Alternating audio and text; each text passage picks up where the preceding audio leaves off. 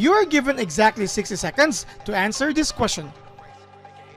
If you're done with your answers, you can skip the timer and proceed to the discussion portion to verify whether your answers are correct or not. If you may, you can share your answers as a comment in the comment section below. If you need more time, you can pause this video in any moment you want. Your 60 seconds starts now.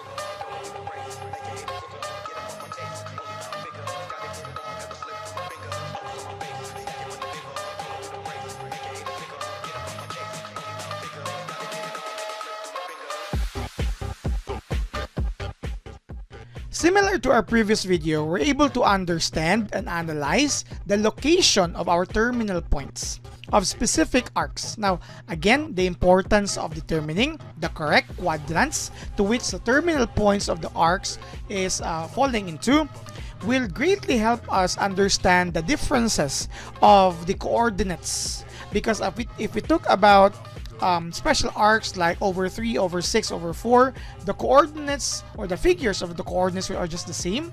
They just differ on the signs depending on the location of the quadrant.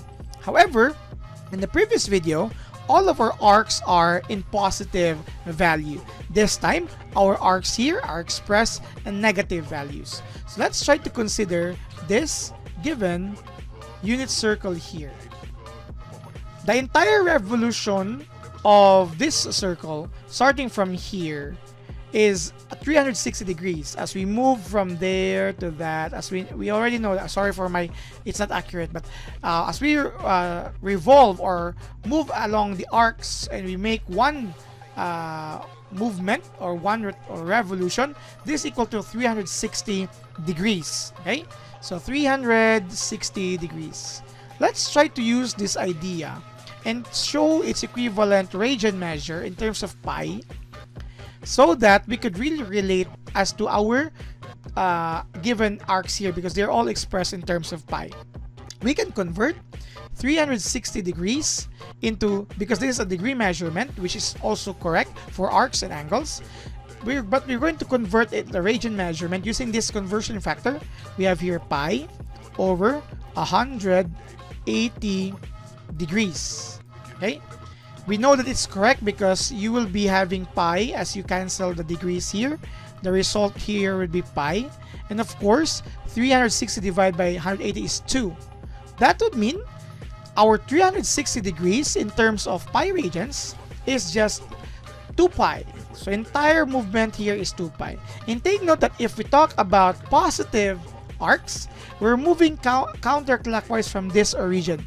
So this is the movement of our positive arcs from counterclockwise, following the movement of our quadrants 1, 2, 3, and 4. But since our arcs here are negatives, we're going to move it clockwise. But of course, just after this, since this entire movement of 360 degrees is equal to 2 pi, half of which until here is just equal to half of 2 pi or pi.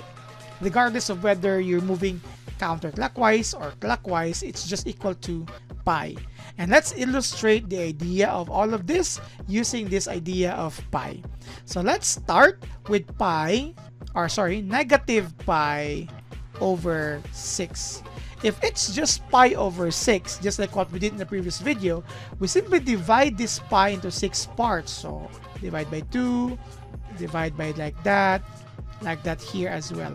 So we are dividing pi, our semicircle, into 6 parts or 6 regions. 1, 2, 3, 4, 5, 6. But then again, it's negative pi over 6. As mentioned, if it's negative, the movement will be clockwise. Take note of that. It's very important because the location of quadrant will tell us a lot about the coordinates of our terminal point. So pi over 6 will be, or negative, since it's negative, we're going to use this movement here, the clockwise movement. In short, let's use this portion here. Let's divide this into 6, hopefully equal parts here. Just like that. Our pi is divided into 6 parts. 1, 2, 3, 4, 5, 6. Though it's not the same as here, it's not balanced, but hopefully it's okay until here, right? Like that. So we have, this is our first pi over 6, but negative. This is our second negative pi over 6. This is our third negative pi over 6. Our fourth negative pi over 6. Our fifth negative pi over 6. And our sixth negative pi over 6.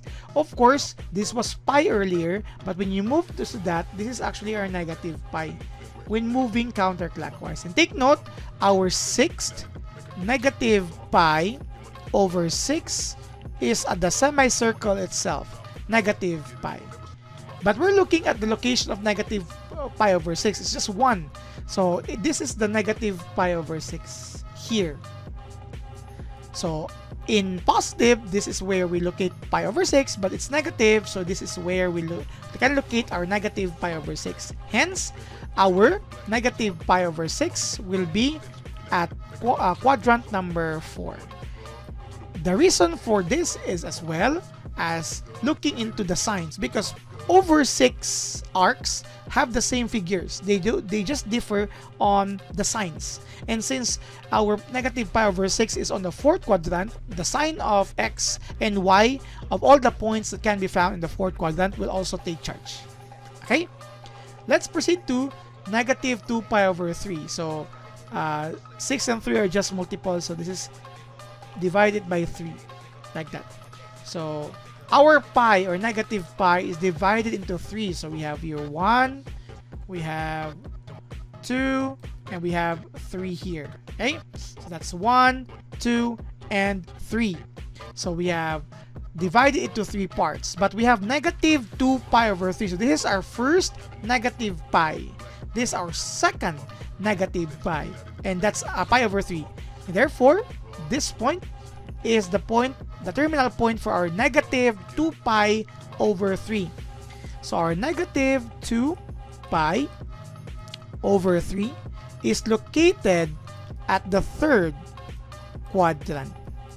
Okay? Because we have the first negative pi over 3 here and the second negative pi over 3 because our negative pi was divided into 3 parts. Okay? Now, let's proceed to negative 5 pi fourths. In short, our negative pi will be divided into 4 parts. Let's use another figure here, a unit circle. As mentioned, this is pi, if we talk about the positive movement, or this could also stand for our negative pi. Okay? This portion here. So this pi here, from here to there, negative pi, divided into 4 parts. So we have this divide, like that, and here. So we have 1, 2, 3, and 4 parts.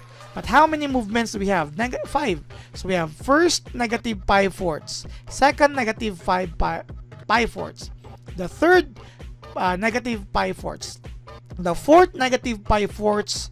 But since we still need more, so we increase on the second or the upper portion. Okay? Like that.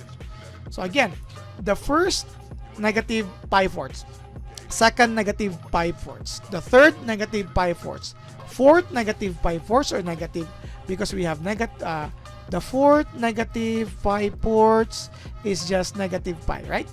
So next here, this is our fifth negative pi fourths or negative 5 pi over 4.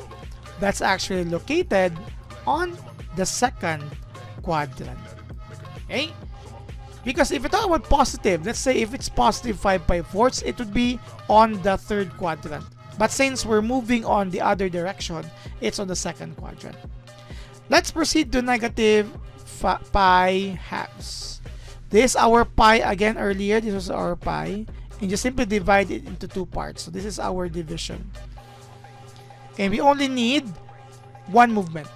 So this is our negative pi halves. One movement only. However, our terminal point is not located on any quadrant.